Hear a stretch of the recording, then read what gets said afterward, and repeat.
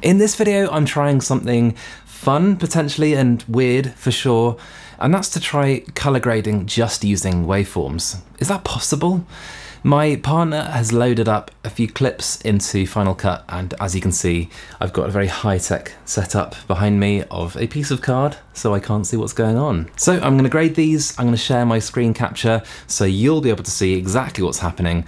I'll only be able to see the waveform, and I'll share my thought process throughout. Let's go through the rules. I'll grade 3 clips. They could be anything that I've filmed over the last year or so. All the clips will be S-Log3. I'll give myself about 2 minutes to grade each one, and I'll only look and react to the grading monstrosities I've created at the very end. I've timestamped everything in this video, so if you don't want to see the process and you just want to skip to the end for a laugh, feel free.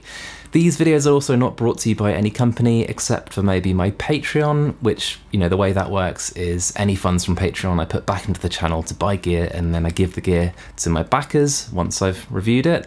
If that's of interest, it's inexpensive, do check out below. And of course, let me know if you like this format of video. It means a lot to me, you know, subscribe as well, hit the bell. Helps the channel grow, it's all good. Let's get on with it. Well, here we go, let's just, let's dive in, shall we? I've got Final Cut set up, you can see my screen of course, and let's look at the first clip. So no idea what this is, I cannot see anything. What do we have? This looks to me like, excuse my chair, it's really squeaky. Right, so this is log footage, it's S-Log3, so it should be pretty low contrast. So the first thing I want to do is not mask, let's get a LUT on there just to see what's going on. And I've got a problem here because I can't see. I might have to just look. I can't see what the shot is, but oh god, I can't even. Let's try that one. No. I promise you guys I'm not looking. I want neutral. That will do. Neutral. Okay. I'm going to stick with that. So this is a high contrast scene. I don't know what's going on here. I can see right here that is clipped highlights, and we've got pretty deep looking shadows already. You know, this is just the Luma waveform. It's not giving me much in the way of kind of color because it doesn't have like an RGB overlay or anything, but I am seeing this yellow here and yellow over here. I have no idea. I have no idea what this is. Right, let's go through what I want to do. So I want to add a couple of instances of color wheels, and I'll show you why. And I'm going to add hue saturation curves. The first thing I do this for every single thing I grade, absolutely everything. And I use this Luma versus saturation, and I'll add points at the beginning and the end, and what that does is it cleans up your shadows and highlights.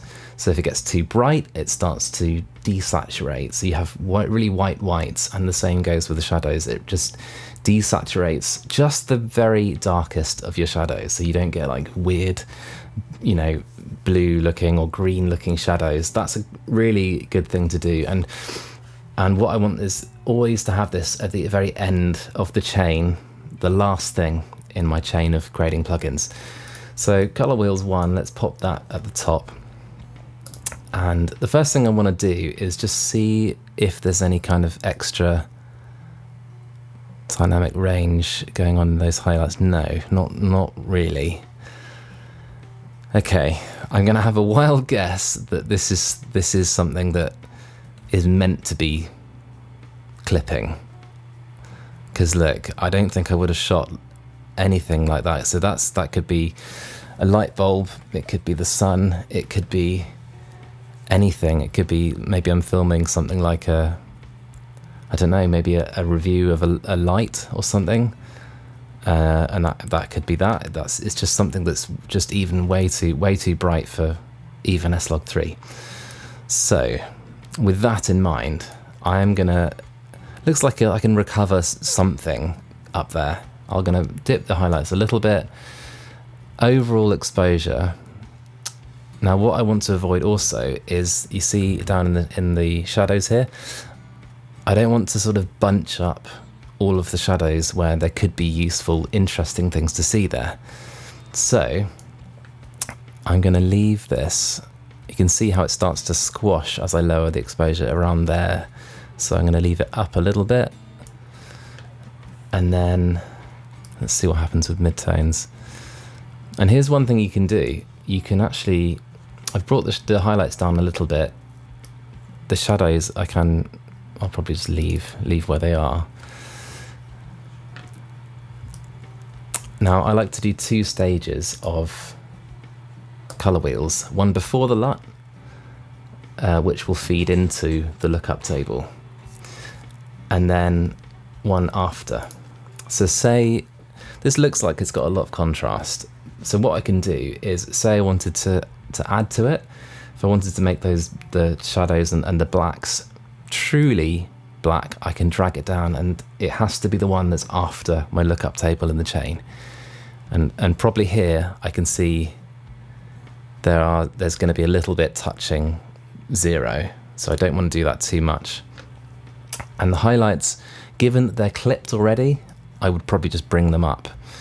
And again, I'm doing this after my lookup table, not before. If anything, I'm dragging down the highlights before my lookup table, because that in theory might let me kind of regain a little bit of that amazing dynamic range. So I could even bring it up to there. And you know what? I don't really know what else I can do to this. I'm going to have a stab that that's an okay exposure. Let's move on. By the way, I'm not gonna touch color. There's no point, you know. So anyway, I'll leave it at that. Let's get rid of the saturation adjustments, and let's move on. I am gonna just copy the effects on that and just drop them. I can't. I can't see. Never mind. I am just gonna copy these, and I'll get rid of the ones that I don't need. I can just reset them, in fact. That's probably the way, because I just can't see, you know, any pop-ups. They're behind my cardboard, and that's, you know, I obviously don't want that. So I'm just going to reset these. And except I'm going to keep this neutral lookup table, because, you know, if you haven't tried Phantom LUTs and you're a Sony shooter, what are we doing? By the way, I can get you a discount. Use the code Harv, and I'll link it below. It's just, they are just the only ones, the only must-buy LUTs for Sony shooters. The only ones, I would say.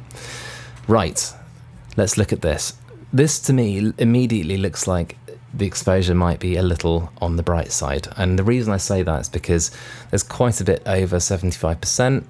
There's quite a bit over 50%. And generally, I like things to be, you know, not dingy, but, you know, but on I like to use that 50 to 0, you know, that's my sweet spot.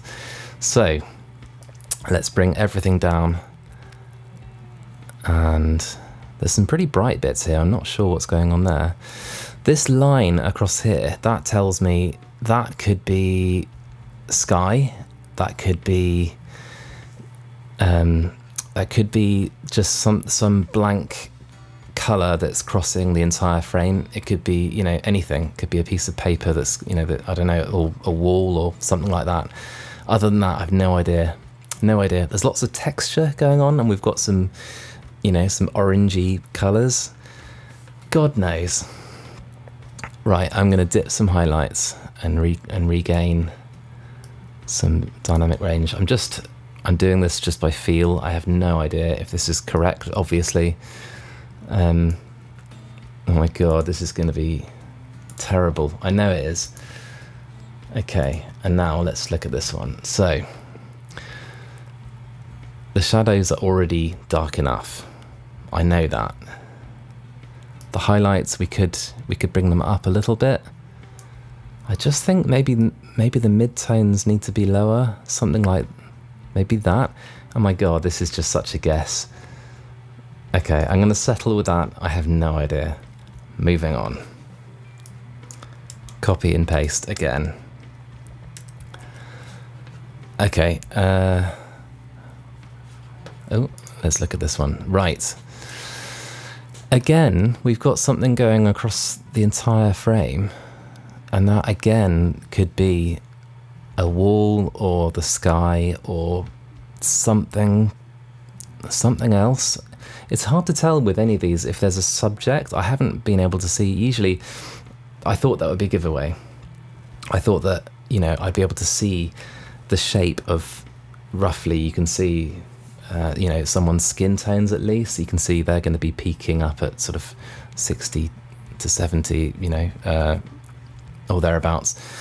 Anyway, we've got green down here. I think that is grass. I think, in fact, I might go as far as to say, I think this is a landscape of some sort. I think we've got grass, I think we've got sky, and maybe trees. This is a wild stab. It's probably B-roll of a lens or something stupid like that. All right, let's do our hue, saturation. Oh, you know what? I think I forgot to do that on the last one. I'm going to go back and do that quickly now. Did I forget to do that? Did I reset it by accident? Yes, I did. Okay. Seriously, I do that on every single grade. Moving on. Right, what are we looking at here? So, I would say this is bright enough at the moment. I'm not seeing much in the way of highlights. Oh, I've got these settings in place. Okay, if I undo all of that. Yeah, okay. I probably shouldn't have undone that actually, because that actually looked pretty good. Okay, if this bit is grass, I'm going to set that about there, because they will start to saturate. This is such a guess. They will start to saturate as I lower the exposure, because that's the way that, you know, log and particularly with Phantom LUTs work. I'm going to lower the highlights, and that's because I'm going to boost them later, and this I'm hoping will work. Shadows, I'm actually going to bring up a little bit, because again I'm going to bring them down later actually. So what I'm doing here is basically giving myself a little more contrast to work with later. Anyway, right, so here we go. Let's bring the highlights up. I think that's going to be about right. I don't think any of this is really meant to be up, you know, much higher than that. I do, however, think the shadows can come down a bit, and I'm just going to bring it just a little bit. What I don't want is all the shadows kind of squashing together, because you can, you know, they kind of compress, and you can see that you're going to be losing information down there, and that's a no-no for me. Anyway, our midtones, you know what, who knows? Let's go with that. I have no idea.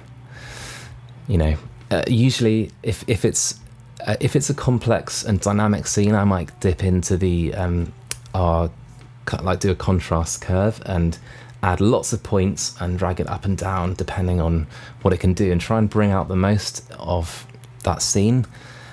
There's no point. There's no point me doing it on this.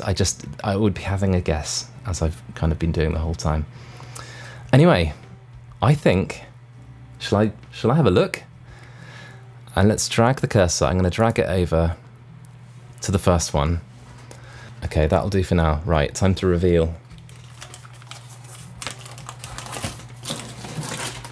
Okay, our first scene is... Okay, I'm quite pleased with that. I mean, you know, granted, the lookup table is doing the heavy lifting, but you know, I was right that it was a source of light that was meant to be clipped, so I'm pretty happy about that. I don't think I went too dark on the shadows. You can see the look. So the reason the shadows weren't down where they should be across the whole frame is because of the flaring. That's what's going on there. I'm quite happy with that. let's move on. The next one is, it's a product shot. Okay, I'm all right with that. That's not too bad. It's not as, you know, I'd want to pump it up a bit and maybe add, you know, a touch of vignette, add some more color. But it's pretty neutral looking. I'm quite happy with the contrast. That's the main thing, is that this exercise forces you to nail the contrast. Let's see our next one. It's Durdle Door down in Dorset, and I don't know if I've done such a good job on this one, and just, I don't know what have I done here? Did I add a lookup table? I did add a lookup table. Yeah, I mean, it's okay. It needs more contrast. It needs more color. What did I start with? Okay, so it's super flat. Okay, and all these points of contrast. That was the grass here. I got it right. It was grass. Yeah, I'm not as happy with this, but you know, I think if I was going to do this, yeah, I would probably. It probably needs more saturation, really. You know, you want it to look like a beach scene on a sunny day, and okay. Let's go back to the other camera. Overall, quite happy with that. So this is how our first clip turned out. Pretty happy with this. It's not a great shot in general. I think it was just a test clip. And then we have this product shot, and I'm pretty happy with this. This is probably the most successful one that I did today. And then we have this, which you saw me mess up. I unwittingly desaturated. Had I not done that, it would look like this, and I'm quite happy with this. So I'm gonna go with the positive on this, and I'm happy with the contrast ratio in this shot. So there we go. I hope you enjoyed me embarrassing myself. You know, that was seriously challenging, and I encourage you to try the same exercise. You know, I found myself being really caught up in mainly what the clips were. I was trying to guess what they were, and I actually don't think that was very helpful. I really should have, instead of worrying about what they were and, you know, and what kind of color, you know, and what I could do with the color side of things, I should have been focusing more on just the information that the waveforms were giving me and how I could deal with it in a logical way. So seriously, give this a go. I really encourage you to try it because I just found it fascinating, and I really think it's got me thinking differently about how I color grade, and I think it's gonna help me going forward. If you do try this, definitely let me know how you get on. I really want to know, and let's just, you know, let's share our experiences. Of course, I've made hundreds of videos on this channel, of which YouTube has recommended this video for you to watch next, and the one underneath is my most recent upload. Until next time, let's help each other out and shoot better video. See you guys.